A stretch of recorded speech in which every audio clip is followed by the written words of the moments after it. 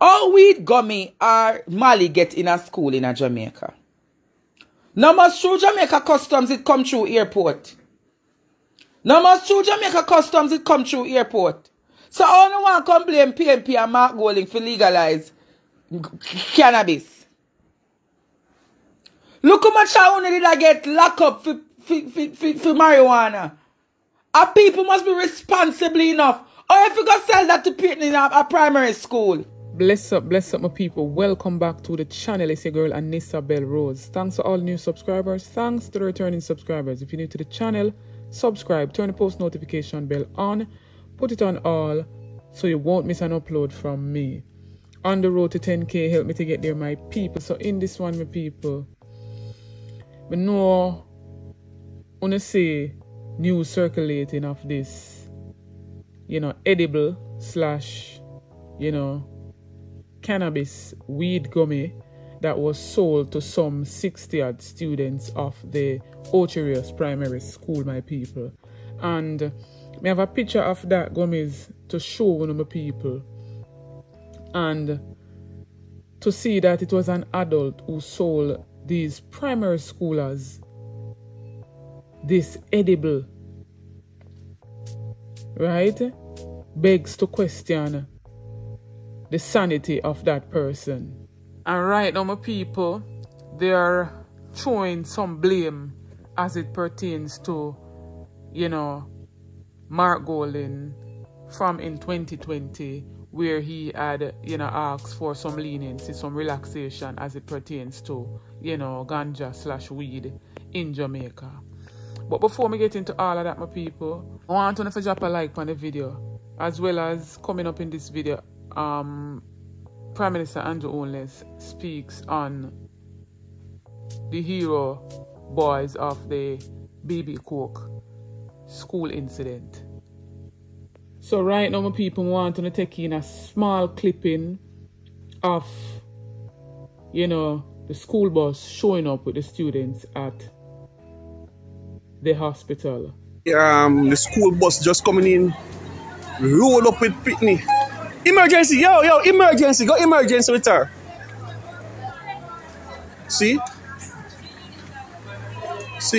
almost the entire school coming down from Ocherius. The Pitney may eat the whole of the sweetie. No, somebody carry them straight up to a medical facility too. See?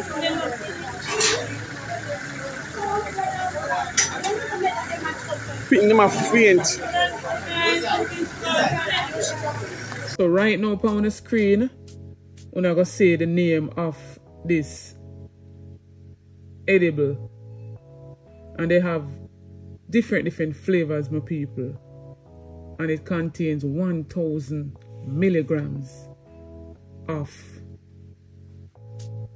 cannabis, right, my people. It's called THC, and I'm going to show you the label on this very same product. It said that this is not an FDA approved product, and if you look closely at the bottom, it says suggested users adults. So the fact that this man what the police I'm currently looking for right now, called Devon Holness, sold these edibles to these children begs to question, when it clearly states on the packet that suggested users are adults. Quote unquote, the same thing I say, not for children under the age of 18 or 21, whichever one Jamaica work with, right? And to see that this man take up and sell the children them this with high levels of weed in it, primary school children, it begs to question that this man must be illiterate, in the sense where this man can't read and write, because there's no way if you could have did read and write, you would have taken up this year and carry go to school, go sell the school picnic them, knowing say you are somebody who can read and write and have sense. If you don't understand about something, ask questions. Too much of our children them now I go by the wayside and their hands are the big people them I cause it. Right? And them throwing blame now my people at Mark Golden. And I want to know for weigh in on that part there. Because I have a information here where, you know, we know that Mark Golden, who was a former Minister of Justice in the People's National Party administration between 2012 and 2016, championed for the groundbreaking legislation to relax Jamaica's ganja laws in 2014. As a consequence, people found in possession of ganja weighing 2 ounces or less would not be arrested but would be required to pay a fine. So at this now, them a take and I throw the blame now upon the People's National Party / Mark Golden. So want to tell me what you think about that, my people. And Andre Stevens weighed in on it for a little bit, my people. I'm going to make you hear what him say. As me I say now, all weed gummy or Mali get in a school in a Jamaica. No must through Jamaica customs it come through airport. No must through Jamaica customs it come through airport. So I don't want to come blame PNP and Mark Golding for legalize cannabis.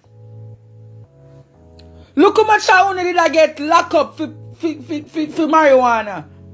And people must be responsible enough. Or if you go sell that to people in a primary school. Or if you sell that to people in a primary school. Or if you sell that to people in a high school. Not even say can't go up and you will go sell it to them. Hey, you know, make me rub out to you know tonight, you know.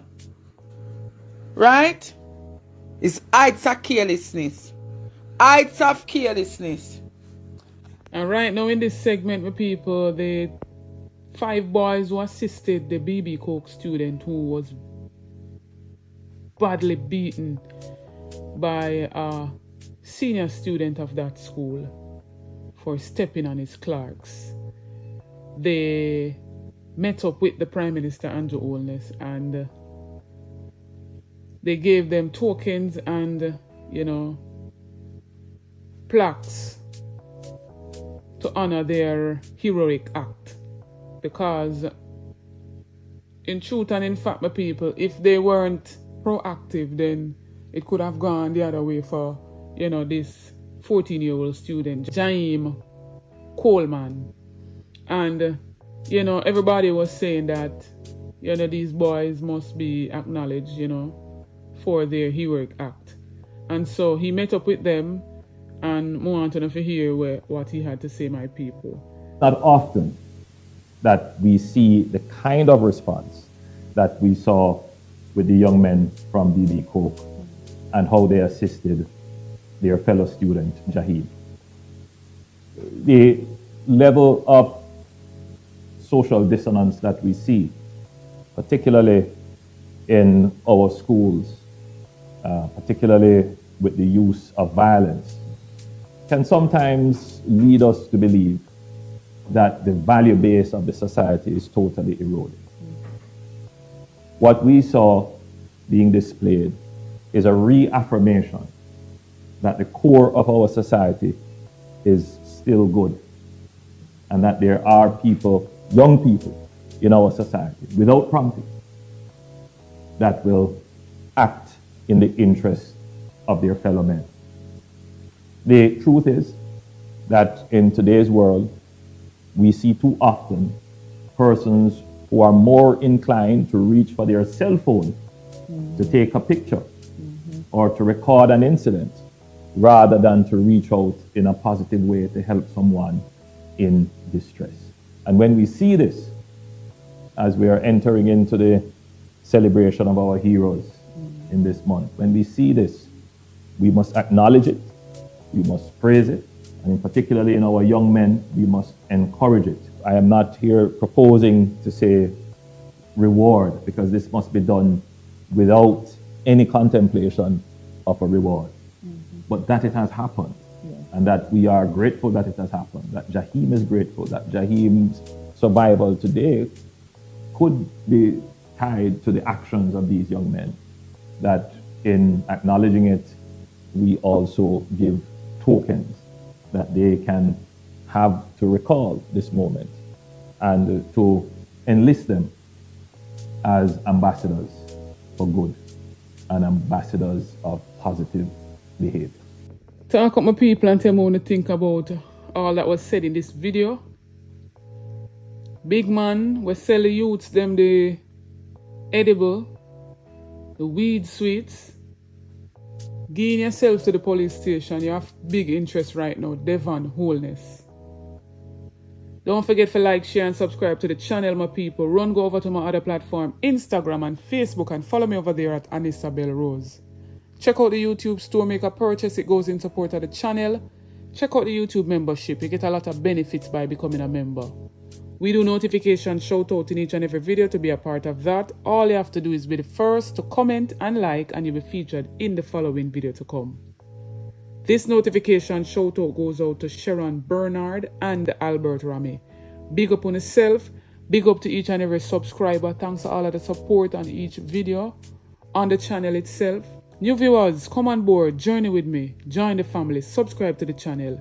On the road to 10K. Share out some of the videos, like up the videos, my people. It goes a far way. Stay tuned for more videos. Big up on yourself.